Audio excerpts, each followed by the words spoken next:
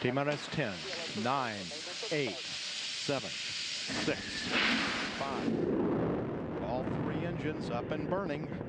2, 1, 0, and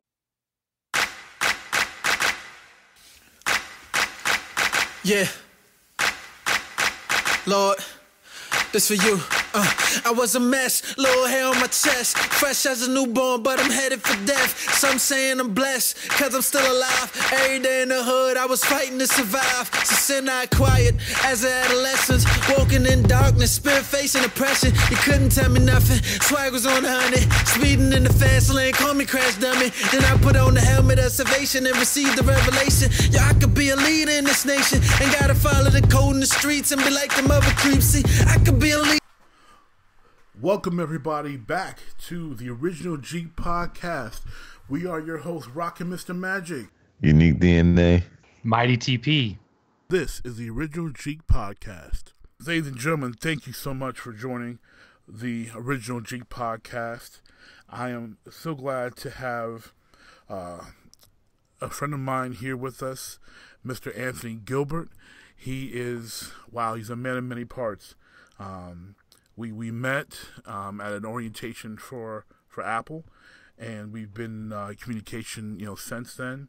He has spent time working for Nike, the NBA, and he currently writes for SLAM magazine.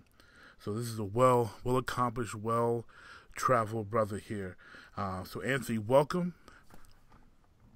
Hey man, I appreciate you having me on. It's a pleasure to be on with you, man. It's just hearing you run through some of the things I've done. I was just sitting back like, oh yeah, I forgot about that. You gotta love it. So nonchalant about it. That's beautiful. To be able to have that, that's awesome. So tonight, folks, this episode is really gonna be focused on. Not as much on the geek part tonight as it's All-Star Weekend. And with AG being a basketball expert in my mind, so if you know I consider someone to be a basketball expert, they know their game, we're going to talk a lot here about where the NBA season is and a couple other basketball-related topics. Mm-hmm. So first off, I'm going to throw out some quick hitters here for you. So just quick responses. 1, who is your MVP frontrunner? James Harden. Harden. And why? Well, his team has a good record, and I think that's a very important component to the actual voting and the actual MVP award. Mm-hmm. Anybody could be an all-star, a superstar on a really terrible team. But James Harden, his team is exciting. They're playing well. He's the catalyst. And, I think it comes down to him and Russell Westbrook from Oklahoma City Thunder. But the Thunder aren't as good of a team, record wins and losses. So, right. Westbrook is doing something that's special. He is currently averaging a triple-double, which has not been seen since Oscar Robertson in well over 55 years. True. But I got to give it to Harden, a slight edge to his former teammate, James Harden. Okay. I'm going to give you a quick rebuttal. Harden's team does have a good record, true. However, they had a better record under Coach McHale, and I have a hard time giving an MVP to a guy who's playing for Mike D'Antoni because his system boosts your numbers. His system makes you look better than you actually are. His system made, not knocking the people that he had during that high time with the Suns, not knocking Nash, Amari, Matrix, or Joe Johnson anyway. But the system made them better than they actually were. I don't believe Nash was a true MVP. I don't think he should have gotten over Shaquille. I don't think he should have gotten over Kobe, or a Jason Kidd, who was still carrying his team during that time frame, or Dwayne Wade, or Tim Duncan. I don't think he was that good. Also, James Harden plays zero defense. I can't give the MVP to a guy who plays no defense. I can't do it. If James Harden made a concerted effort on defense, I probably would lean in agreement with you. Does anybody play defense in the NBA right now? Depends on what you define by defense. The current defense, sure. I mean, it's not like, okay, for example, very few people, as we both know, play traditional old school, what we watched growing up as kids, on the ball, hard nosed defense. That's reserved for the Avery Bradleys, the Tony Allens, the very few old school defenders. Most of these guys play this Allen Iverson defense and playing passing lanes. Yes. But Harden doesn't even do that. I mean, a lot of these guys, at least they're sliding their feet. When James Harden is on Shaqtin' the Fool every other week because he doesn't play defense and he's letting guys go right by him, that's a problem to me. If you're making an effort and dudes are beating you, okay, fine. Everybody gets beat. It's the NBA. But when you're letting people by you, that is a problem. What did you think about LaMelo Ball that scored 92 points in a high school game? I was very unimpressed by LaMelo Ball's 92 points. I watched the tape, and I remember when DeJuan Wagner scored 100. Yes. And what Wani did, he actually had to put in work to get that 100. LaMelo Ball cherry-picked half the points. Like they were really just gimmies. I wasn't impressed. And when someone else has done that, and DeJuan wasn't even the first to do it. He was one of the fifth to do it or something like that. When you're the fifth person to do something that's not even that impressive, he didn't score 100. To me, when you've got a bunch of people, over a handful of people that have already done that and done it in eras of basketball that are considered tougher, I'm just not that impressed. You liked it better when Cheryl Miller scored 100. Yeah, when Cheryl Miller, that was the 80s. Yeah. When she did it. I mean, come on. Cheryl Miller did it, and she's, granted, Cheryl's probably the best female player ever, but still, I mean, it's been done before. So to me, it's not news. The kid's good. I'm sure he'll be a fine college player, and he may make it to the league, but, DeJuan Wagner was nothing in the league, and he was the top high school player of his class. So the 92 points it's not that impressive to me. Well, it kind of speaks to your comment about the state of defense nowadays versus how it was maybe 25, 30 years ago. Yeah, I mean, look, I'm a businessman. I understand there is a stronger sense of entertainment towards the game now, kind of like a Vince McMahon effect. There's more entertainment being stressed in pro sports, period. Football, too. I understand that the common folk, the casual fan, would rather see a high-scoring game than a 75-74 grinded-out win. I personally would like to see the 75-74 because it's not just scoring. There's effort. There's hard-nosed defense. There's people scrapping. There's hustle. There's diving for loose balls. There's every aspect of the game. It's not a bunch of people just running and shooting, which I guess that can be exciting to its extent. But when people, let me give you a real game example. I want to say it was 1986 when the Pistons and Nuggets had that highest scoring game ever, that 186-184 game. Okay, those cats were playing defense though. It's not like they were letting people go by them. Like they were trying, but everybody happened to be hot. I mean, they had Lambeer was hot, Kelly Trupinkle was hot, Isaiah was hot, Dan Issel was hot, Alex English was hot. Like everybody was hot. Lafayette. John Long had 25 in that game. Like everybody caught fire, and you had to keep up because everybody was just buckets, buckets, buckets. Yeah. But it's not like they were watching people go by them, not sliding their feet, not getting their arms up. They were trying to stop them, but everybody happened to be hot that game. It was just an aberration. But today we're seeing people score the 120s and 130s because people aren't even trying defensively. So if they're trying, that's one thing. But when you're not, I was gonna say everybody can't be the Pittsburgh Steelers and Baltimore Ravens. well, no. Because when they play, but in the '80s, even the '80s, no one, everybody. Obviously, the Bad Boys were who they were because they didn't have a superstar, but everybody played a similar style to a certain extent. Everybody played defense. You also know, like in the AFC, like if the Ravens played the Steelers, you're gonna get a baseball score. Like that is not a Monday Night Football game. but which I would love. I would love that. I know you would. I would love it because that means I'm seeing some sacks. That means I'm seeing some takeaways. And to me, I don't know. Maybe because being a Pistons fan, growing up in the Bad Boys era, I appreciate defense more than others. I appreciate the strategic part of defense, the chess game of defense, which is why I love defensive-minded teams like the Patriots, like the Ravens, like the Steelers. I like the Seahawks.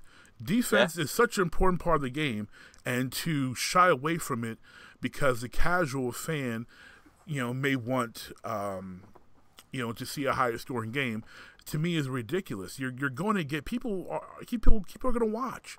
They've been watching for how many years? They're still going to watch. Like, why cheapen your product for fear of losing money? Yeah, they're definitely going to watch. I mean, I love defense as well. We come from that NBA on NBC era. Oh man, with the greatest theme song. Yeah. I mean, those are good. I mean, you have the Spurs, you have the Knicks, like you have the Pistons, like there were so many. You have Miami, like you have so many. I could go on. Right. Like every team in the league, at least had one or two defensive minded players, and and every team had at least one or two, sometimes three superstars. This is a good time, man. Now. Well, it was a great time because the league wasn't watered down then. You only had 28 teams in the 80s or less. Yeah. And now you've got what, 32? We got 30 because they added Orlando and. Okay, yes, right. So the 80s. So most of the 80s had, except for 89, had 26 teams because then you added Charlotte and Miami, and then you added Orlando. And Minnesota. Mm-hmm. Yeah, so you added 4 more teams, and that's 15 players per team. So I mean that's 60 players that wouldn't have been in the league now that are now in the league. Watering down the talent. Yeah. Well, that's always a touchy subject, but there's that thing that we like to call greed. Right. Yeah. Just like those talks of we should have a franchise in London. And the road trips? Come on. Yeah. I mean, what is that? That's like 6 a 6 hour flight. Yeah. Mm-hmm. Like that makes no sense at all. It's tricky. I mean, I understand the money part, and I understand the NBA makes money hand over fist worldwide. I understand the NFL makes a ton of money stateside. Yes. And I'm all for that. I'm a capitalist. I'm cool with that. But I wouldn't want to degrade my product just for the sake of more and more money, because a poor product is going to cause people to stop watching. And I'm at a point where I really believe that the NBA and the NFL, especially those two, they need competition. There needs to be a new USFL, or actually not an XFL, but a legit competitor, maybe playing spring football, but a legit competitor to the NFL. There needs to be another ABA and not the current version. There needs to be a legit competitor to make the NBA continue to have the best product. They don't seem to be trying anymore, and people forget that the ABA died in the late 70s. Yeah. Early, I think like 1980 was like the last season they had or something like that. Like the golden era of basketball happened because of competition. The same for the NFL. I mean, the USFL in the early 80s, my Uncle John played in the USFL for the Michigan Panthers. You know, they caused a need for the NFL to step up its game. And they did, and now players are getting paid on top of it because they weren't getting paid that much beforehand. Yeah. So competition is good for these giants who have now gotten just so lazy because they don't have anybody, you know, veering down on them or anybody. No one has them in their sights because they're so big. I mean, all right. So, two things to that. There's a lot more money to go around. And then B, in football and in basketball, and baseball, hockey, all of them, like the rules have changed. In the last 30 years, the rules have changed significantly. Insanely. And yeah, it's so that, you know, it's self-preservation. I mean, the owners, it's like, hey, man, we have a draft every year. We get new talent every year, but we still want to preserve what we have in play. So, you know, the rich are getting richer, man. You know, that's just how it is. You know, back in the day, like way back in the day, I'm going to go back 50 years. I mean, those players had jobs in the off season. True. Yeah, they did. And they were, you know, they were regular people who were also playing the game. They lived in the community, you know. Or we don't have to go that far back even, because it was one thing that Piston fans knew and we appreciated, because that was the mantra of our city and our team anyway, you know, being blue collar. But, you know, people forget that Bill Laimbeer made less money than his dad did. Yeah. Yeah, that's true. Yeah, he didn't make that much money. And congrats to the Pistons for moving back to Detroit. I'm happy about that. I have mixed feelings about that. But that goes it goes a little too far on the political spectrum, because there's a whole lot of tax money being used on that stadium that could be fixing the pipes in Flint, Michigan right now. Yeah, I hear that. I hear that. And I wouldn't be sending a case of water to my friends in Flint every month because they ain't got no clean water still. Yeah. I have a personal problem with that. Yeah. Going to Little Caesars Arena. Well, you need to talk to Dan Gilbert, and you know, no relation, by the way. I don't think you'd have talked to LeBron the way he did. No, not at all. I'm glad for the city, yes. Mm-hmm. However, I don't think it's necessary for the Pistons to go back right now.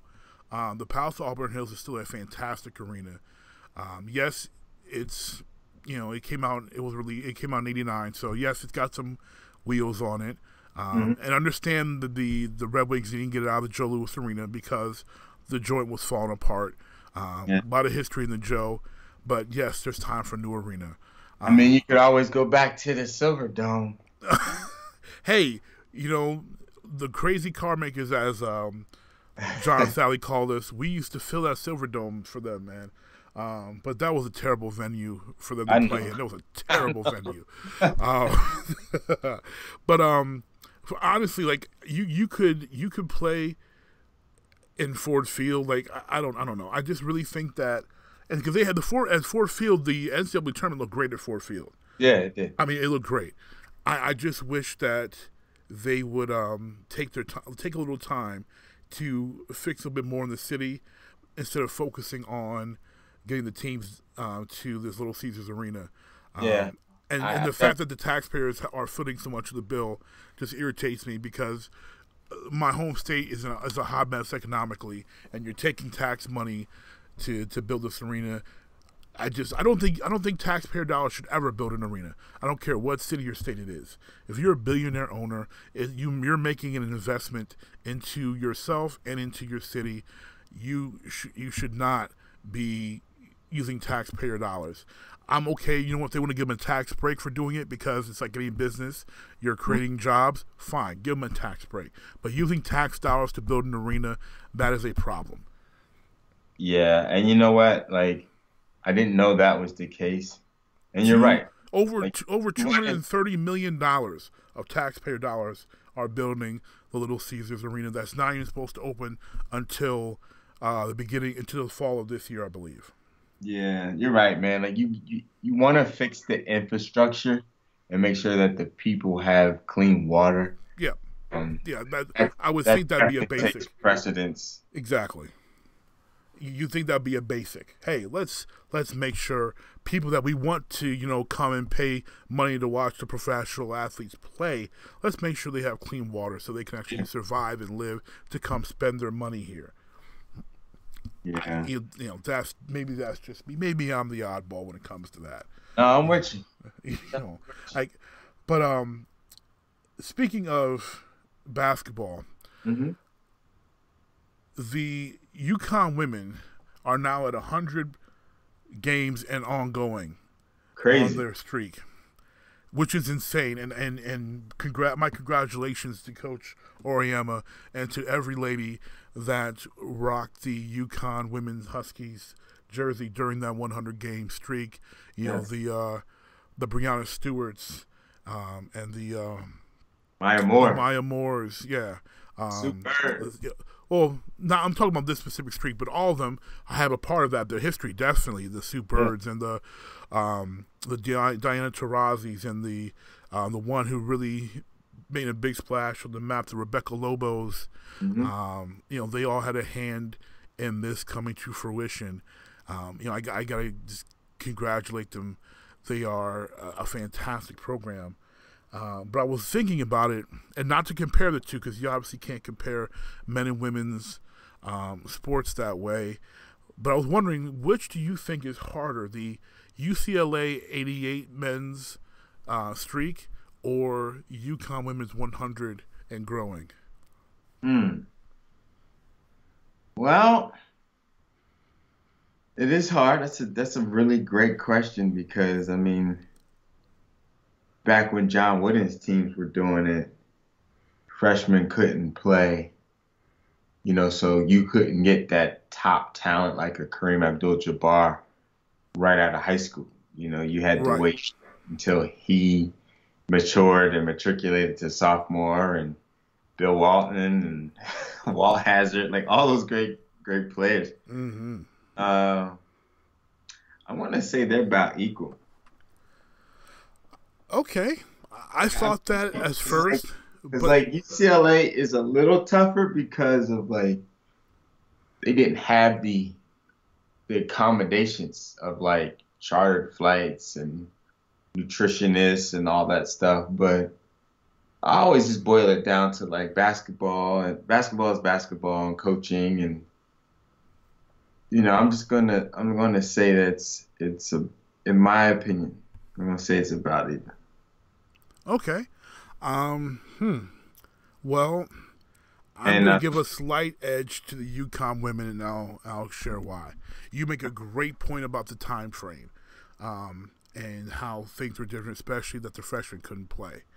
However, we have to remember that there were Hall of Famers on that team. Multiple excellent players played for Coach Wooden. One big thing I think separates them is going to be the recruiting factor and the talent levels. While Coach Wooden and Coach Auriemma were excellent recruiters, the talent level gap in the women's game compared to the men's game is not as high. Where Coach Wooden got pretty much almost the best of that era. Alvin Hayes. Big E in Houston, but he was like the one of the few that wasn't at UCLA, and they ended up taking them down. Yeah. And that was, I think, during Kareem's streak of 60-something games or something like that. Yeah. Him and let me see, Don Chaney was on that Houston team as well.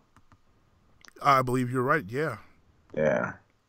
So when I look at the women's game, And I say, okay, yes, Coach Oriyama generally always gets the top talent, except for very few exceptions like a Candace Parker, a Shamika Holdsclaw, Belle Delladonna tend to go elsewhere. But Delladonna was going to go there until she felt that she was best for a smaller school. But generally, he gets right. But generally, Gino gets the top talent. Yeah. However, the gap is not as great between the top talent and the upper mid-level talent in the women's game as it is in the men's game. Because the men's game, who the top guys are. They're clearly the top guys.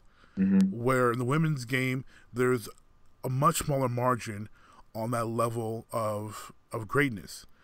So you can have a team with one top talent like Baylor with Brynlee Geiger, for example, and they can win because their substandard players are actually a lot better than substandard players would be with one star in the men's game.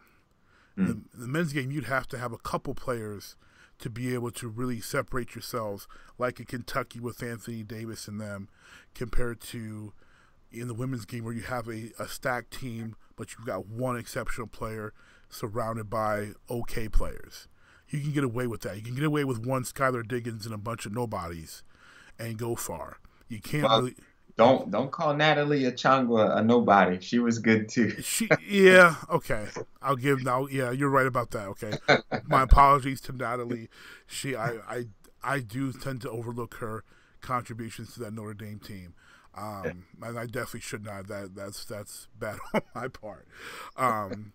But most people, aside from you and I, people who eat, drink, and sleep basketball, most people do not know Natalie's name. Yeah, I agree. Where Skylar Diggins is a very recognizable name. And what she did for that Notre Dame program is a lot more recognized. So I think that thing right there, the talent gap being so much smaller makes it very hard to keep such a lengthy streak going, especially when you are going as deep into the tournament every year as they are as well. Yeah. And you have a lot of extra pressure on top of you to perform. Granted, it makes it look like they have a really easy time when they're whooping people by 50. But they execute. The women's game is about execution. They don't have the athletes that the men have. No one's jumping and dunking over anybody and just that much faster, just that much stronger. They have to execute. And if you don't execute, you don't win. That's just what it is. Gino's teams execute. Coaching's a part of that, of course, because Pat Summitt, God rest her soul, when she was doing her thing in Tennessee, those teams, executed, and that was such a great time for women's basketball with Tennessee and UConn going back and forth and winning the championship. But it's you rarely have that in the women's game. Generally, you always had a program that was just that much better. In the 80s, it was USC with Cheryl and them. Ever since pretty much the early 90s, it's been UConn. And then with Tennessee mixed in there a bunch. It's almost a dynasty when you look at it. Where in men's college, it fluctuates a whole lot. It used to be UCLA, and before then it was Kentucky, and then Kentucky again with Pitino, and then it was UConn for a little bit, and then it switched. And you had a bit of Billy Donovan had a good run with Florida for a couple titles, and it goes around. Obviously, Izzo and Michigan State, you can never count those guys out. It's the Wild West now because of the one and done. It's just and shout out to Coach K down at Duke, but it's so tough now, so tough. I'm a big UCLA guy, and when UCLA was making it to the Final Four every year, they were doing it with completely new teams. It was crazy. Right. They had Farmar and Aflalo. Then they had, Westbrook, Collison, Holiday, and Love. Which the fact that they had those four who've all except for Collison made an All-Star team, and they didn't win, is insane. Oh, I was gonna point that out. It's crazy. Then you got, Zach LaVine. Like, you got Kyle Anderson. Like, they have so many young players that are in the league, and it's like, if any of y'all would have stayed for 2 years, right? Almost like what North Carolina was. In the Dean Smith to Bill Gutt was there.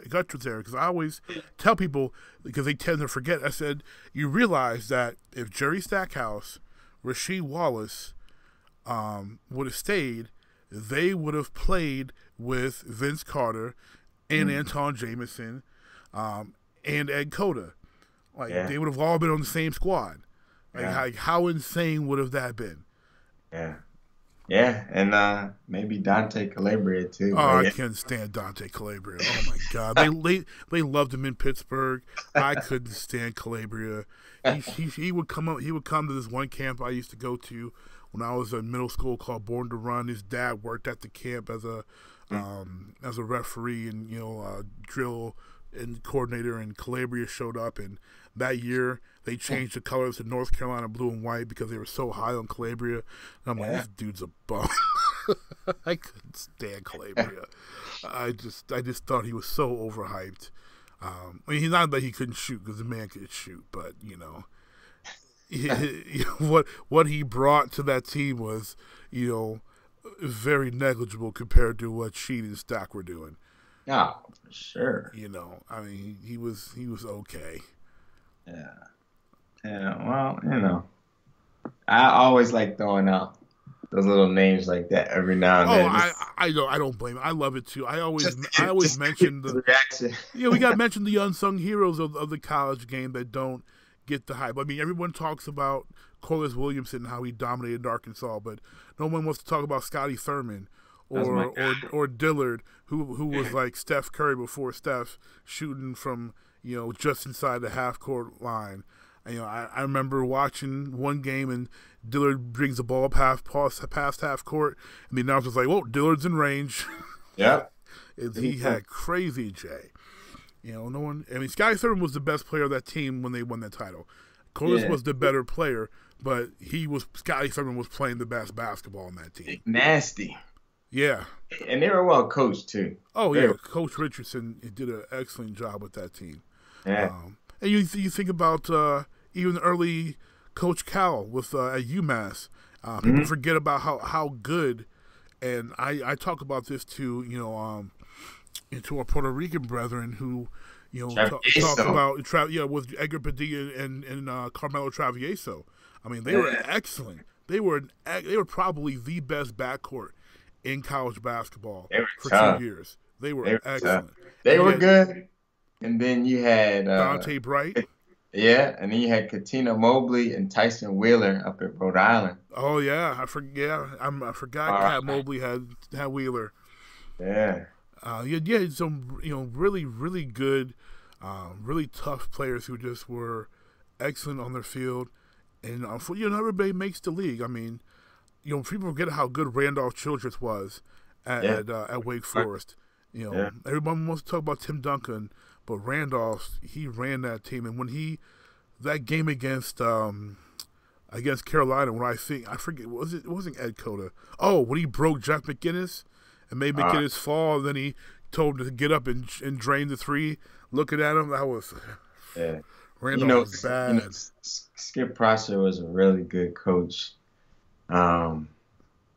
Wake Forest, people don't talk about them. I mean, the ACC is a lot different. I mean, you got Syracuse in the ACC now, which is weird. Yeah, the whole Big East being gone is weird.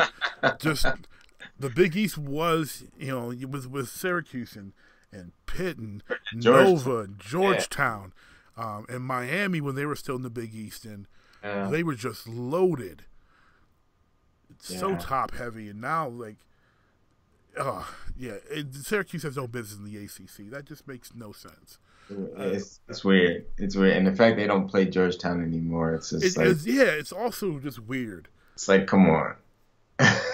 Now they're supposed to have this rivalry with Duke, and it's like, it doesn't work. Yeah, it's forced. It's too because they try to make it this Boeheim versus Coach K thing, and Yeah. I don't care. I want to see Duke lose every game to begin with, but Well, I don't. yeah. See, that's one place where we differ, but I have my reasons, for and my experience meeting Coach K was not just I didn't like it. But I mean, I hear you. There's always there's a thing about Duke, and there's always been that stigma about Duke. Kind of like more house, and I don't know. Maybe Coach K put some of that West Point on you, but maybe I don't know. I don't know what it was. Yeah. I don't know. It did not vibe with me. And you know what? I think Duke reserves the right to recruit the way they want to recruit. Yeah. If they only want to recruit light-skinned brothers from prep schools, that is their right. They can definitely do it. It just didn't vibe with me. They can recruit the type of players with the type of backgrounds they prefer, and there is nothing wrong with that whatsoever. I've heard some people argue that they're racist in that aspect, and they don't want to give brothers from inner cities a chance and stuff like that. And I'm sorry, they have the right to get the type of players that fit their system, that fit their program. They have every right to do so. Well, I don't know how it was back in the day. I do know that is not the case now. I don't think he has a choice now, though. Well, I mean, again, I don't know what the criteria is because I was never that good to be recruited by anybody upper echelon. But let's just say I have a really good relationship with the powers that be at Duke University. And, if ever you want to give them a second chance, I would love to have you at Cameron Indoor Arena. I don't know. Something to think about. Something to think about. Everybody deserves a second chance. And if I go down to visit my sister. Yeah, well, let me know when the 30 for 30 comes out because I want to watch it. I don't know. The only 30 for 30 I want to do right now will be on Bill Lambier because I believe he should be in the Hall of Fame. I would agree with that. I was reading something today, and this guy basically was ranking the all-time greats by position. Okay. And shooting guard, he had Kobe Bryant at number 6. And I have a problem with that. Okay, well, I need to know, before I know how big of a problem I have with that, I need to know who's numbers 2 through 5, because we clearly know who number 1 should be. Okay, that's a fair question. So, he had number 1, Michael Jeffrey Jordan. Oh, and I just slapped somebody if they had anything different. Okay. Okay. Number 2, he had James Harden. Okay, he needs to be slapped now. Okay. Number 3, Oscar Robertson. Oscar was a point guard. Okay, he doesn't know basketball. Number 4, Dwayne Wade. That's insane. Number 5, Manu Ginobili. That's even more insane. This person clearly needs to be slapped. Number 6, Kobe Bean Bryant. This person's outside their mind. Completely. And then 7 is Sir Sid, Mr. Sidney Moncrief. Moncrief, great player. Number 8, Reggie Miller. Okay. Number 9, Clyde the Glide Drexler. Okay. And number 10 is, it says Butler. Let me think which Butler that could be. Yeah, I have a problem. I have a big problem with that list. Yeah. Wow. James Harden. Wow. Yeah. There's a whole. I mean, okay. Again, terrific talent. The guy can score. I love James when I talk about, but I don't think he's better than Kobe Bryant. Kobe Bryant's the 3rd all-time leading scorer in NBA history, and he's 6th best at his position. Yeah. Especially because you said this is an all-time great list. Yeah. When I talk about all-time greats, I have a criteria that's specific, because I believe for an all-time great, you should be able to have been successful in multiple eras. Meaning, whoever you brought to the table, you would be able to be great regardless of the rules or the competition level. Mm-hmm. James Harden would have been destroyed in the 90s. James Harden would have been eaten alive in the 80s. Well, let me give you his small forward list, because I gotta take a timeout after reading this as well. Okay. Because his small forward list is just as kind of crazy as his shooting guard list. Okay. So number 1 is LeBron James. I have a problem with that too. Number 2, Scottie Pippen. Okay. Number 3, Kawhi Leonard. Oh, he's insane. Number 4, Kevin Durant. Oh my God. Number 5. My God. I also want to know how old this guy is. But number 5, Larry Joe Bird. Larry Bird's number 5. Number 6 is Charles Wade Barkley. Power forward. Number 7, Julius the Doctor Irving. That's actually not that unfair. Number 8, Rick Barry. That's actually pretty good. Okay. Number 9, AD from DC. God, I loved AD. Adrian Dantley, of course. I love the teacher. And then number 10, Paul Pierce. That's actually not too bad either. I don't know if I put Paul that high, but I can understand it. Okay, this person So he put Paul Pierce above. No, I'm not saying it's right. I can understand. I can understand because of what Paul's done. This guy's got to be 25 or 22. This guy clearly has might I mean, I know you're a Michigan guy, Michigan State guy. So for me, the name Ohio State Buckeye is probably sacrilegious, but I think on that, like, you might want to put like a John Havlicek on there. Oh, okay. Just for clarification, my mother is the State person. I'm a Wolverine through and through. Oh, okay. So it's even worse. Yeah. Big house. Okay. Ann Arbor. Yes. So you're a big Fab Five guy then. Oh, of course. My man. Okay. Here's this person clearly hit their head. Either does not know the game, is extremely young, or wrote this on purpose just to get people like us incensed, because these lists are ridiculous. Yeah, Kawhi Leonard. Okay, Kawhi Leonard in your top 10 all time. That's insane.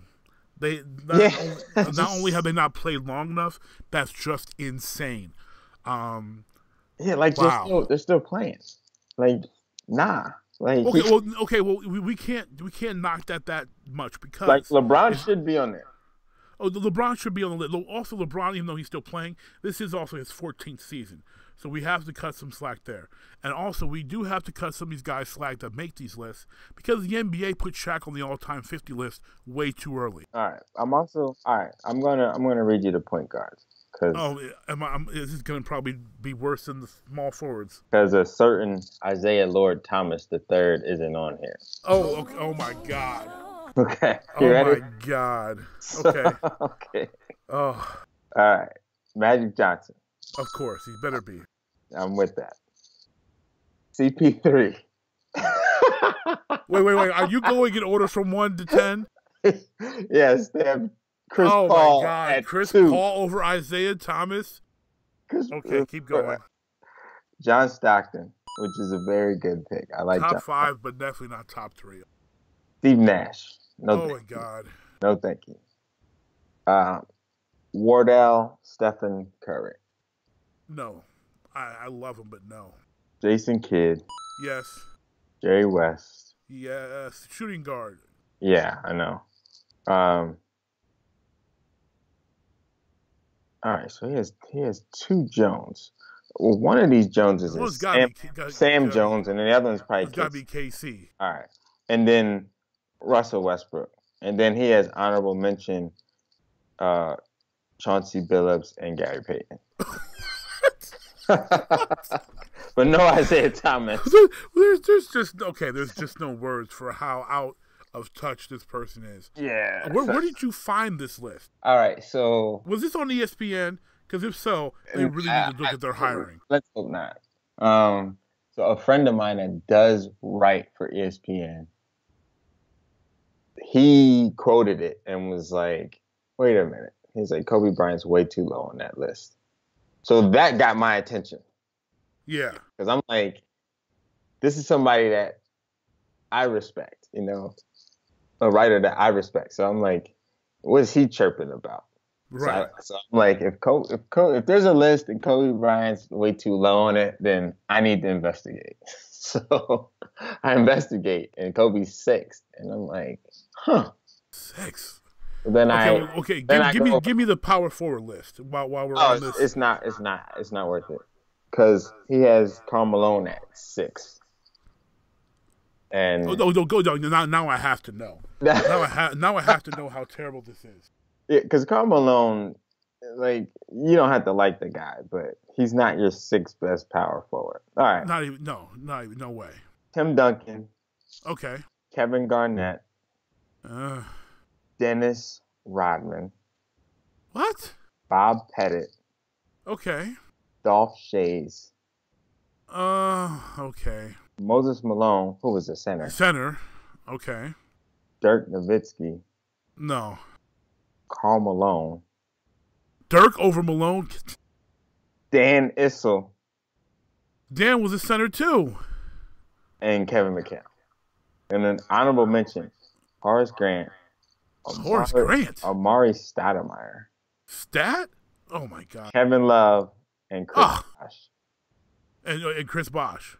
Yeah, like I'm not even gonna read the centers because you're gonna pass out. No, I have to. No, I don't want to be responsible for. I have to have. I mean, Okay. I have to have the whole thing. I gotta have all 5 positions. All right, here we go.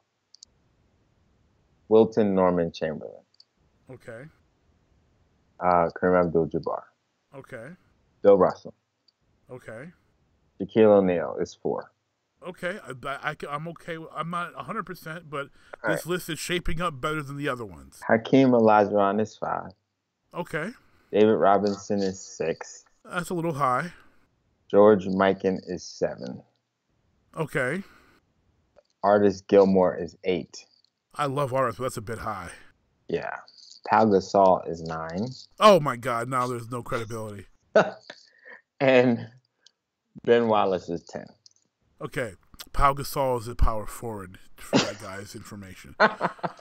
Honorable mention is Arvydas Sabonis, Bill Walton, Wes Unseld, Irvin. Don't say Irvin Johnson. No, wait. No, this is Johnston. So I can't. I'm drawing a blank on Johnston. Let me think. Johnson. Yeah, Johnston, and then Patrick Ewing. Patrick Ewing's an honorable mention? Yes, horrible list. What? So you see why I had to. First of all, the top 5 is actually reasonable. I would flip. I still can't put anybody as a center over Kareem because nobody as great as Wilt was. Wilt did not have as many people his height that he was playing against, because he was much taller than Mr. Russell, and Walt Bellamy was the only other real competition that he had. And he was so much bigger than everybody. You had Nate Thurman, Wes Unseld. Nate Thurman. Wes Unseld was 6'7", and his fro made him 6'9", 6'10". Wes Unseld was 6'7". We've got point guards taller than that now. Well, Nate Thurman was the real deal. Nate Thurman was the real deal, but he was also a power forward. And he didn't have to check Wilt at often. And they had to double team the man. Well, let me ask you a question. Because this might be a little entertaining just for my own personal. Who would you say? If you can answer this question, because I'm not sure if I could answer it. But who would you say is the greatest basketball player of all time? Michael Jeffrey Jordan. Tell me why. Okay. There's a couple of reasons why. One, what Michael Jordan did. Michael Jordan, to me, he played in the toughest era in basketball history. He also, in my opinion, Michael Jordan won with probably, arguably, the least amount of talent. Yes, he has Scottie Pippen, and yes, he had Rodman for the last 3 titles, but people forget that Dennis Rodman is older than Michael Jordan. And Dennis Rodman was not the Detroit Dennis Rodman. He was not even the San Antonio Dennis Rodman. Yes, he was highly effective, and it was foolish for anybody in the league to allow Dennis Rodman to be traded to Chicago. I would have traded for him if my team wasn't even going to play him. I would have traded for him just because if you give the best scorer in the league another chance to shoot because you're giving him the best rebounder arguably in history is just asinine. So every GM of that era is just a giant idiot for letting that happen. Michael Jordan played and surpassed and shattered records against the toughest defenses we've ever seen. Yes, I've exfoliated greatly about my Pistons. However, they were not the only great defensive team. You had the Celtics, you had the Lakers, you had a upcoming Knicks team, a very good and overlooked Houston team with Ralph Sampson and Akeem Olajuwon. And you had a very good Dallas Mavericks team with Derek Harper and Mark Aguirre and Rolando Blackman. Yeah. They had very good. People forget how good teams were. That Nuggets team with Dan Issel and Alex English and Fat Lever. Excellent teams. Milwaukee was Terry Cummings and Jack Sikma. It's excellent teams. People forget how loaded most teams were back then. Even the bum teams at least had one great player. But to be as successful in that time where it was still a big man's game, it was not a perimeter game. Michael Jordan took a big man's game dominated by big men like Moses, Kareem, Hakeem, Young Ewing, the Jack Sikmas of the time. People forget how good Jack Sikma is. He arguably could be in the Hall of Fame. The Robert Parishes, the power forwards like McHale, a big man's game dominated by big men since the inception of the game pretty much. And you had one man turned it from a big man's game to a perimeter game, where now the entire game is a perimeter game, where we have 7-footers shooting threes instead of getting their tall 7-foot selves underneath the rim where they belong. Well, I mean, I'm not surprised by your answer. Not at all. I was actually expecting you to say Michael Jordan. Well, most people expect that. My reasoning is generally different because I analyze the impact of what Michael did more than just what he put up. I do admit and concede that he also did win when the league was a little weaker, because he did not win until we added 4 more teams, and teams like my Pistons got weaker because we lost Mahorn to Minnesota in the expansion draft, and other teams got weaker too because of people retiring like Bird, with his back problems. And also, people also forget free agency had just started. I'm sick of hearing these old legends talk about how they wouldn't have left their team to go play with other people. Well, you wouldn't because you couldn't. You weren't allowed to. And when it actually happened, you're already been in the league for 5, 6, 7, 8 years. It's not in your mindset to leave. Where I think 1989-90 season was the first season of unrestricted free agency, and Tom Chambers was the first one to sign a big deal when he went to I think he went to Phoenix, and then he put his knees in Mark Jackson's chest. Yeah, man, Action Jackson. That was one of the sickest dunks I've ever seen. And it translated well into Sega Genesis as well. Yes, it did. I really don't know if I can say that there's one person that is like head and shoulders above everybody that ever played the game. Well, I can't say head and shoulders. But if I was to answer that question, okay, I would start at Will Chamberlain or Kareem Abdul-Jabbar. See, Kareem is my number 2, but I have a hard time giving it to Kareem or to Wilt, because come on, we both played the game. What's the one thing coaches always tell us? You can't coach height. No. And when you're got the gift of height, and then you play in an era where no one's close to your size like Wilt, or when you're Kareem, and they tell you can't dunk the ball anymore, so you take it and you create the most unstoppable move in NBA history, probably the most unstoppable move in sports history, in the skyhook, and you continue to actually make your dominance even better because now you're not just limited to dunking the ball, which is what Shaq's dominance was really limited to, and now you're 18 feet away and you're still dominating because your shot is unstoppable. If Kareem wasn't 7'1", I would say Kareem. But what Michael Jordan did at 6'6", and the extra effort it takes to be able to dominate in a big man's game, but also was still a inside then out game, where now we're an outside in game, or just an outside game in some teams. It was still taking it to the rack. It was still an inside out game. For a wing player to accomplish that was outstanding. People forget Magic is 6'9", Bird is 6'10", McHale's also taller than that. Kareem at 7'1", James Worthy at 6'10", Dominique at 6'8". Most of your stars of that era were big men, aside from Mike at 6'6", and Isaiah wasn't even considered a superstar until after they won the championship at a good 6'2". No one else, pardon me, at that level was a smaller guy. Yeah. What he was able to do at his size and being a wing player was outstanding. Well, I'll tell you this much. If they didn't lose to the Celtics every year, we wouldn't even be having this conversation because it would be Jerry West. He was only 6'4". Jerry West was one of the few exceptions. However, my thing with Jerry West, and he definitely is a lot higher on the shooting guard. Oh, my God. Jerry West. Well, they had him as a point guard, which is... Yeah, they had him as a point guard, which is, again, he did play a little stupid. Point guard.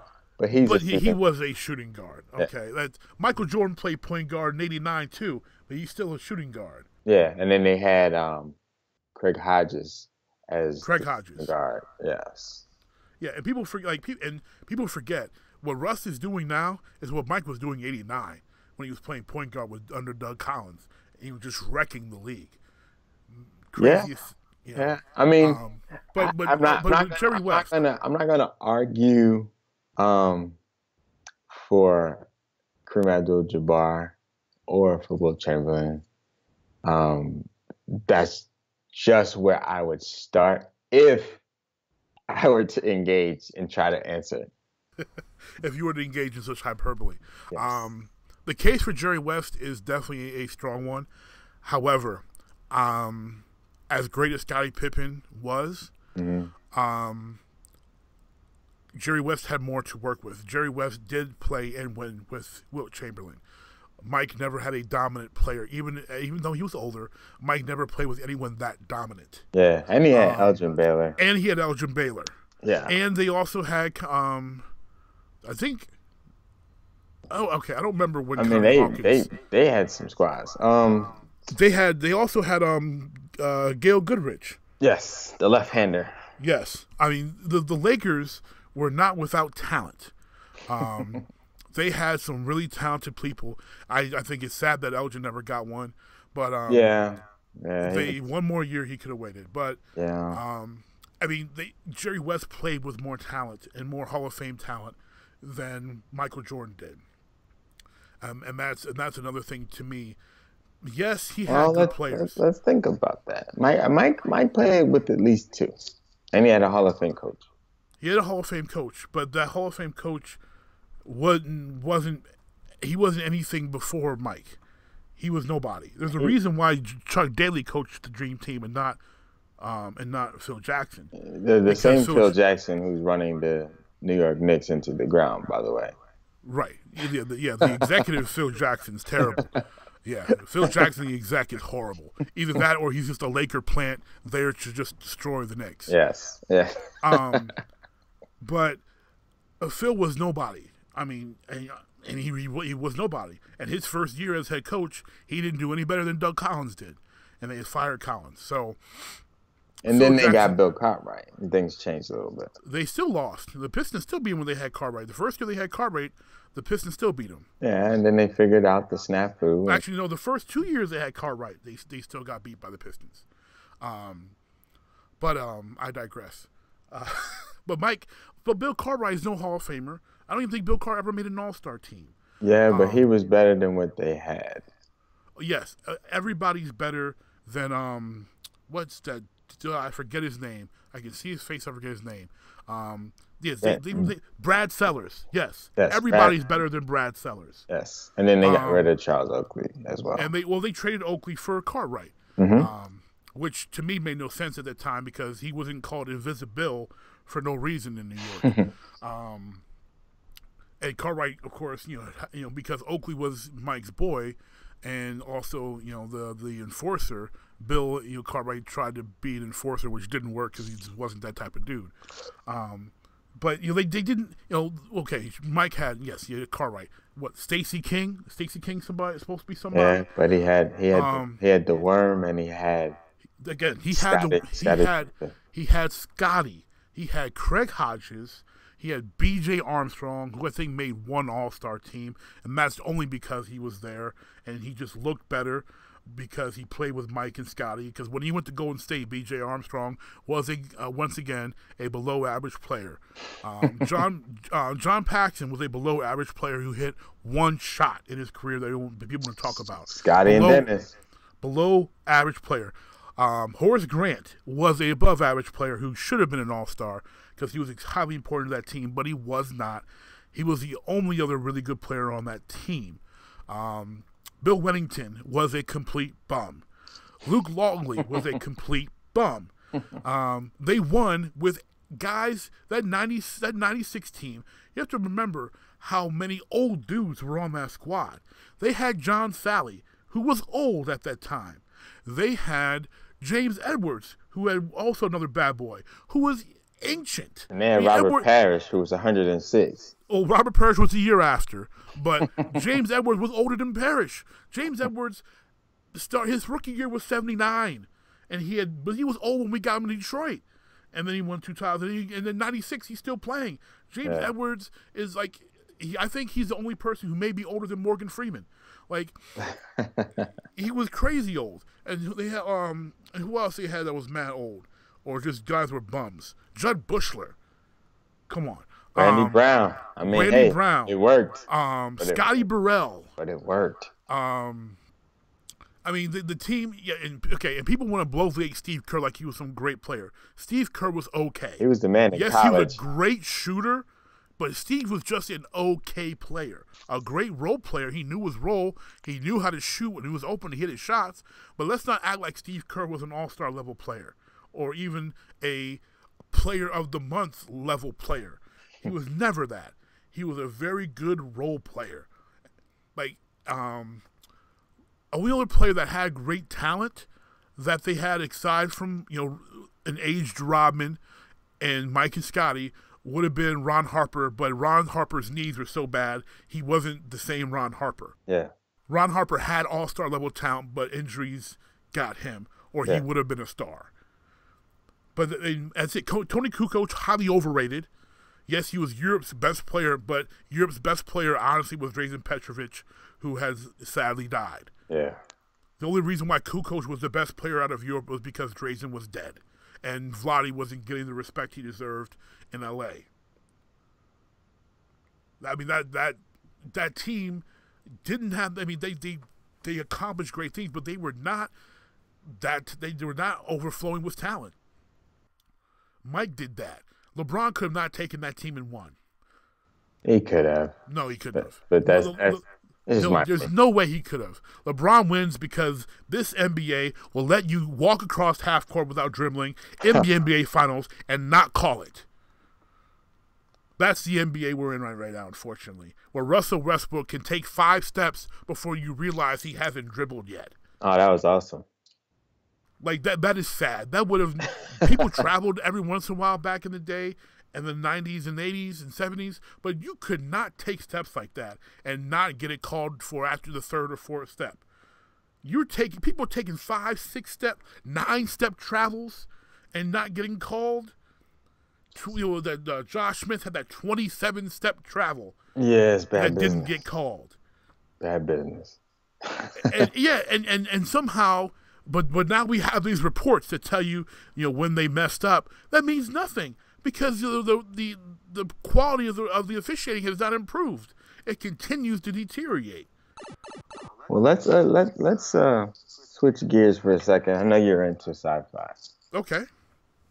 And you're a self-proclaimed geek. Yes. Okay. So the last 2 Star Wars movies. Okay. Yes or no? Do you like them or no, you don't like them? Okay, I hate to admit this, but I have not had the opportunity to see Rogue One yet. Okay. Money has been tight, so I have not had the opportunity. However, opening night, I was there to see a Force Awakens. So what'd you think? Okay, I will. So most of our listeners. So you watched it and then you thought it was 1977 and you had to check your watch. Because you were like, wait a minute, I've seen this one. Okay. This is the same film. That's what you said. I know it. Okay. All right. I will preface my comments with this. And then you said, how in the world does somebody who's not a Jedi pick up a lightsaber and fight a Jedi? Okay. I'm going to preface my comments with this. One, you don't know this, but our listeners do know this. I am a hardcore Trekkie first, and then Star Wars. But but also when I went into watching the film, I also had a set of expectations because I understood that we were going to be entered into another JJ verse. I saw what J.J. Abrams did with Star Trek, and so I was excited. Did you like it? I didn't hate it. I like it. I don't love it like I love most Star Trek. I like it, but I don't love it. So I was expecting a similar treatment from JJ with Star Wars. I was not a fan of the repetition. I was not a fan of the Star Killer base being a super duper Death Star, even though they said that it wasn't that. That's exactly what it was. I wasn't a fan of BB-8 being so much like R2. I was hoping they would make BB-8 have a little bit more of a different, persona of a droid, because other droids have personas. It's been widely clear that droids have their own personas. So I was hoping BB-8 would have a different persona. I liked the movie. I didn't love the movie primarily because of the vast similarities in the fact that, to me, that's lazy writing. The fact that Rey and Finn all of a sudden became, Luke and Han, flying through with the Falcon and shooting at things, and the same scene when they escaped the Death Star, that was just too convenient. And what about picking up a lightsaber? Because I know that is kind of like sacrilege. Okay. Here's my thing. I generally do not dive deep into fan theories except for in Game of Thrones, but now into this, I am really getting into some of the fan theories and formulating some of my own. Are you a fan of Arya? I love the Starks. Period. Come on, I'm from Michigan. There we go. Come on, winter is always in Michigan. Are you kidding me? I mean, come on. Always here. It's not coming. It's here. Yes, exactly. We never say winter is coming. We say winter hasn't left. Yeah. Good old lake effect. Yeah, those 3 feet, man. But I digress. So when looking at Star Wars, and I'm watching it, and I'm enjoying it. I'm having a good time. But no, I'm not in love with what I'm seeing, but I'm liking it. I did like the fact that Kylo threw a fit. I thought that was hilarious and new and fresh. I foresaw Han Solo's death only because I knew, as a big fan, that Harrison Ford wanted Han Solo to die back in 1981. Back in 1981 with with Empire Strikes Back. Yeah. So I foresaw that. My theories around the whole end scene with Finn fighting Kylo and then Rey fighting Kylo is my personal fan theories. I may be completely off, but I believe that obviously they're both. I believe Finn and Rey are both Jedi, are both Force users, clearly with Rey. You generally never see non-Jedi wielding a lightsaber. The fact that he himself wasn't aware of it, because there are certain things that I noticed that a lot of people didn't really notice. I also noticed that when Kylo and the other dude, the redhead dude who was super annoying, are talking to Snoke, they mentioned that there had been awakening in the Force. Mm-hmm. That scene happens before Rey shows any manifestation. Mm-hmm. It happens after Finn decides to turn against his brainwashing since he was a baby. Mm-hmm. To reject brainwashing since you're a child, it's got to take some force. Yeah, that's true. Okay, that's true. But also, I mean, also when he's talking to Maz or whatever her name is, Maz, and they're about to fight because Rey got grabbed, he's like, "I need a weapon," and she looks at me and says, "You have a weapon." He had a weapon in the lightsaber, which is a Jedi weapon, and encouraged him to use it. Also, when he's fighting Kylo, he gets a shot in, and it's not like Kylo's just taking it easy on him. He gets a hit in, even though he's clearly not trained. So there's a lot more to Finn there. It's a little tricky. Yeah, there's a lot more to Finn there. Now, what I did not like, and probably just because it was overdone, was Rey's being a prodigy. Her just, I've never seen or heard this except for some legends that weren't explicitly, explained to me if I knew how detailed these stories were, because Han Solo never got the chance to tell me these stories. But I'm going to look at you and do this Jedi mind trick that I've never heard of before. Right. Or I'm going to force command this lightsaber to come to me, what I've never seen or heard of that being done before. So the level of her being a prodigy, I was a bit put off by that. Well, they took too much generosity with the fact that they knew scores of people knew and understood the story, and that they had like a 30-year start. So they were like, well, let's just, who cares? Like, there's enough people that's going to go see the film that's just going to fill in the blanks anyway. Yeah, and that's bad storytelling, in my opinion. That is very bad storytelling. So, I did like the relaunch of Star Trek. Okay. I didn't have a problem with how they casted it and whatnot. I didn't see the latest one. Neither have I, and I'm ashamed to say that. Yeah, but I heard it got a little tricky. So I'll just save that for when you see it, and then we can compare notes later. I also need to see it. But before I get you a little too worked up on sci-fi, because I can't go deep on sci-fi like I can on basketball. I'm going to ask one last question. Okay. Terrell Owens, Hall of Fame, yes or no? Great question. I have always been of the opinion that I'm not a big fan of Terrell, because I refuse to say Terrell, because that's not how you pronounce the name, of Terrell Owens, who of course didn't start calling himself Terrell. It was Terrell when he first came out. So anyway. Yeah. You know how these things go. Yeah, I know, branding and all that stuff. Yeah. The NFL's Robin, in my opinion. However, I have never been one for denying talent, ever. Terrell Owens did amazing things in the football field. Terrell Owens, in my opinion, is a top 10 all-time wide receiver. In my opinion, Terrell Owens deserves to be in the NFL Hall of Fame. Same as my case for a Mr. Bill Laimbeer. My opinion is this. And it's not all the media, because there's other people that vote outside the media for the Hall of Fame. But when you hold a grudge against a guy for what he did to locker rooms, to multiple locker rooms, which is not something that you can overlook.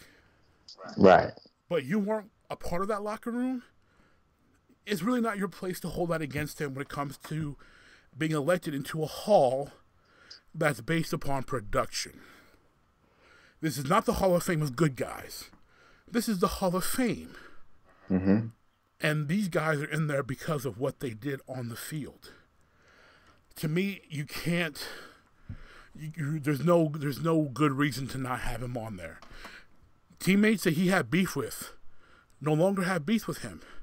Yes, he made mistakes. Every player makes mistakes. Some to different degrees, but every player makes mistakes. The man produced. I mean, and that's just it. He produced, and he's got the numbers. Would I put some other wide receivers above him? Sure. Of course I put Jerry above him. Of course I would put a Randy Moss above him, a Chris Carter above him. But there's not many people I'm putting above T.O. No. You know? There's some greats I put below him that I have a deep respect for, like an Art Monk. You know? Megatron, as great as he was, I will put T.O. above him. You know, there's a lot of really great receivers. Not many will go above him. Michael Irvin maybe go above him, but there's not many. I'm not putting a Brandon Marshall above him, and Brandon has put up Hall of Fame numbers for his career. I wouldn't put Tim Brown above him, and I love Tim Brown. Tim Brown's, in my opinion, probably top 10, top 15 all-time great wide receivers. Yeah. I wouldn't put him over T.O. He'd have a Super Bowl if it wasn't for the Tuck rule. He'd have a Super Bowl if it wasn't for the fact that John Gruden and Bill Callahan pretty much threw that game, and John Gruden won on Tony Dungy's. That's Tony Dungy's ring, in my opinion. I don't consider John Gruden to be a Super Bowl winning coach. Yeah, that's definitely. I agree. Because that team coached themselves. They didn't need him. Just like that Barry Switzer, coach Dallas team coached themselves. Yeah. They didn't need him. I don't count those. And, Gruden's playing the team he just left. He knows he built this team. He knows them inside and out. Of course they won. Yeah. Duh. So, T.O. definitely should be on the Hall of Fame. I think it's very petty that he's not in. And it's pretty much because he was the Rodman of the NFL. The Barry Bonds of the NFL. He alienated so many people. With his actions and his antics, that they don't want him around. He should be in the Hall of Fame. Bill Laimbeer should be in the Hall of Fame. Roger Clemens and Barry Bonds should be in the Hall of Fame. Period. Yeah, I agree. I agree with all four of those guys. It's ridiculous to me how high and mighty some of these people want to act like they are. It's especially in baseball, because you're just baseball and football. Those are the two sports where people cheat the most. Yeah, the ratings are high. Like, they're not asking the owners or the networks to give the money back. Like, so don't turn a blind eye when you know everyone's doing it. Oh yeah, and collect the money, right? And then become like the archdiocese and say, well, you know what? Now that you're not playing, you can't get in the Hall of Fame. Yeah, I mean, we've gotten everything we wanted out of you, right? And we're going to punish. So it's like, are we going to keep Bill Belichick out of the Hall of Fame because of Spygate? Are we going to keep? Is that prevented my team from winning the Super Bowl? Allegedly. But, wow. But are we? That's what I like to believe. But are we going to keep Tom Brady out of the Hall of Fame because of something that's unproven in Deflategate? Just for the record, before I run, Donovan McNabb did not throw up in the Super Bowl. To me, it doesn't matter if he threw up or not. Unfortunately, he was clearly gassed. he was Yeah, he was clearly running on fumes. I don't know. I've never spoken to him about it. I just want to say he didn't throw up. There was no Willie Beeman going on. However, I will say this: as someone who is sympathetic to the Philadelphia fans, as my mother being a native of Philadelphia, and half my mother's family is all from that area. So to all the Sharps out there, I've always supported your love for your Eagles, your Philadelphia teams. I will say that I firmly believe that Andy Reid cost you all tons of Super Bowls by trying to turn Donovan into a pocket passer in the playoffs every year. Throughout the regular season, he'd do his thing, scramble out the pocket, get some yards, show that dual threat, and the defenses were honest. But every time it came to the playoffs, all of a sudden, Andy wanted to make Donovan throw the ball 40 times and stay in the pocket. And turn conservative. Yes, and poor coaching. And the NFL is more coaching than talent. And I've said this for years, and this past Super Bowl proved it. I said the entire 2 weeks going up to that Super Bowl, I said there's nobody more prepared as a coach than Bill Belichick, and no staff makes halftime adjustments better than New England. And I said to several coworkers, you can be up 14 on them. It doesn't matter. They adjust better than anyone else. The NFL is so much more about coaching than it is about talent, because everybody's got talent. Not everybody has good coaching or great coaching. I agree. I agree. People will get hot. Last year, the Panthers were hot. And they gotta coach, though. You gotta coach. If you can't coach, you're not going to win. Yeah, gotta make those adjustments. Exactly. So, T.O., Hall of Fame, no doubt. His discrepancies mean little to me in the fact that he produced regardless. He was on a bad Buffalo team, and he produced. He produced for Philly. He produced for the Niners. He produced as an old man in Cincinnati. There's no way he should not be in the Hall of Fame. I think it's completely asinine that we have to have this conversation. It is really a travesty, and to me, just ridiculously disrespectful for a man that you don't have to like the guy, but at least show the guy a modicum of respect and acknowledge the fact of how great of a talent he was, and put the man in the proper place where he belongs amongst the other great wide receivers and great players in NFL history. The fact that we have to wait till next year, and who knows what they'll do next year. They may be jerks again and not put him in. Who knows? But he should be in, and I like the fact that he put the stance that, you know what, he doesn't need their validation, and I'm glad, because I think he knows what most of us know, and that he belongs in there. Absolutely, he does. So I'm gonna leave you. You've been with me so much longer than I intended, and I really appreciate it. So I'm gonna leave you with one quick thing, one quick hit. I want your opinion on. So we are about to see the end of an era, as there's only 3 players left from that 1998 draft still in the league, between Paul Pierce, Vince Carter, and Dirk Nowitzki, and Paul's hardly playing. So the only ones getting any burn are Vince and Dirk. At 40 years old, we have seen Vince continue to be Vince in his final years here in Memphis. There was a rumor, unfortunately didn't come to fruition, that Vince was possibly going to be considered to be invited to be in the dunk contest. How special would it be for the league to have invited Vince to dunk? And do you think if they would have invited him, because I think they should have, would he have a shot at winning? Well, I definitely think, to follow up on what they did last year, because last year was special. They had a dunk off for the ages, one that we hadn't seen in a long time with Zach LaVine and Aaron Gordon. You really thought it was that special? I think it was special because they have been so terrible, like so terrible. Like I can't tell you one that I remember, in recent history. Of course, I remember Michael Jordan and Dominique Wilkins. Of course, I remember that. Of course, I remember D. Brown, covering his face.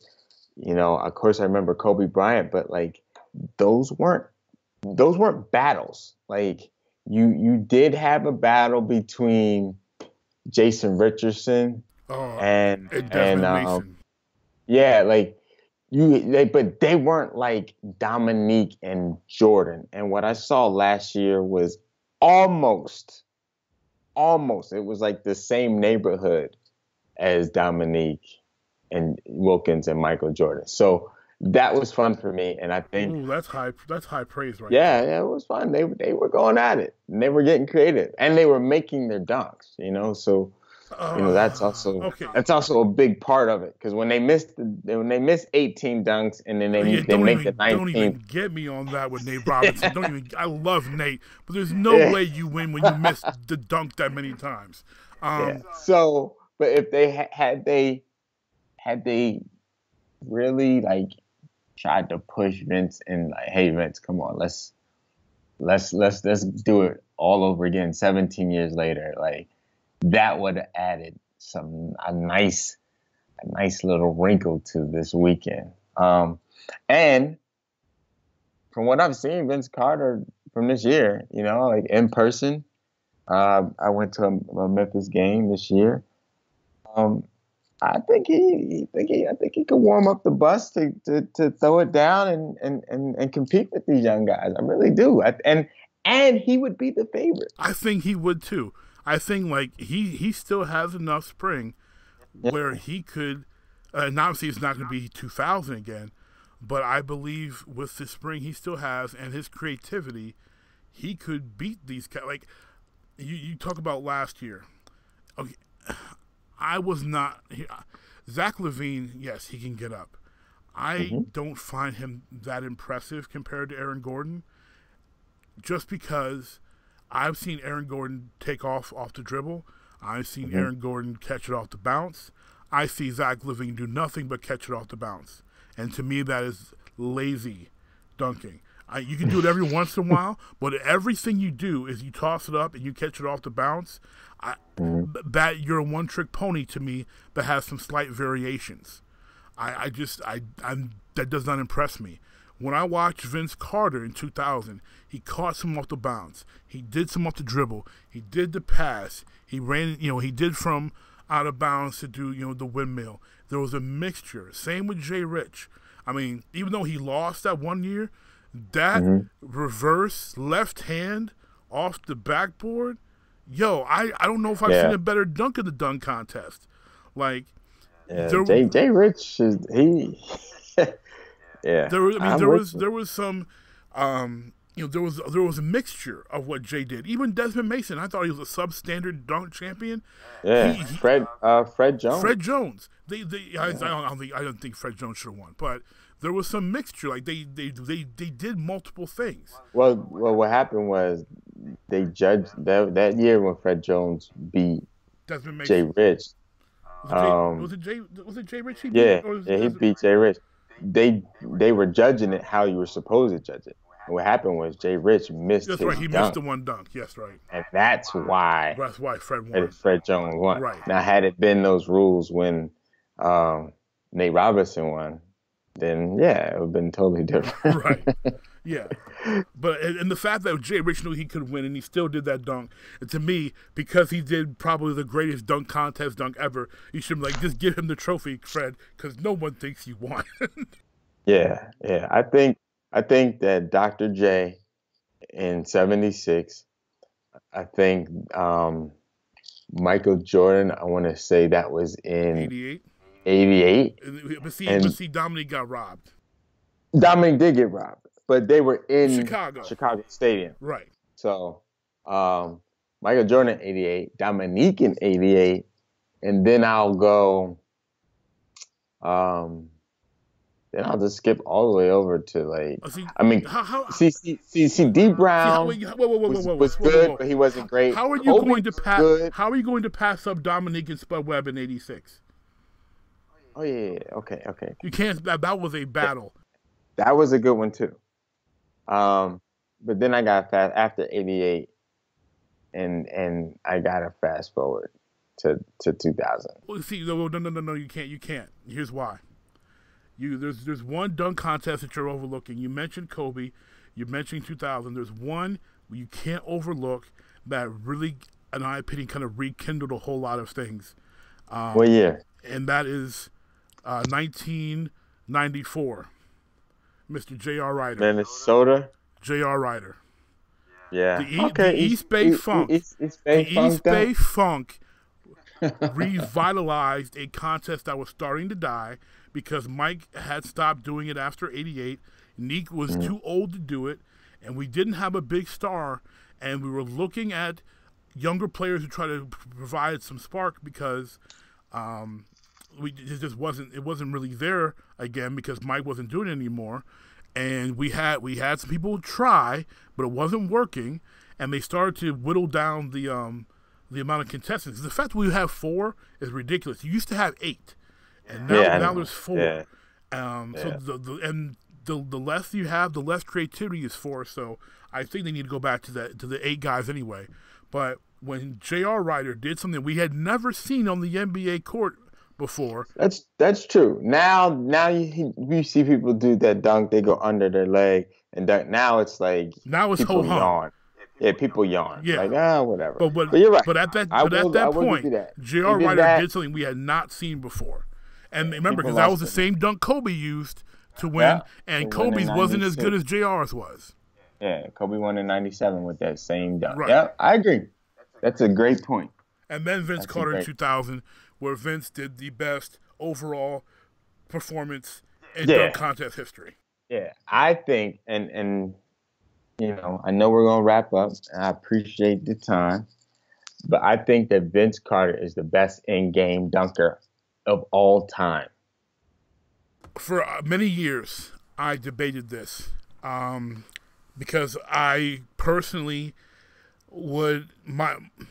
prior to Vince Carter, it was very apparent to me that it was Dominique, closely followed by Dr. J, and then David Thompson. Okay, I knew you were going to say David Thompson. I was waiting. Vince Carter. So Dr. J had those smooth, just float on you and then yam it on you.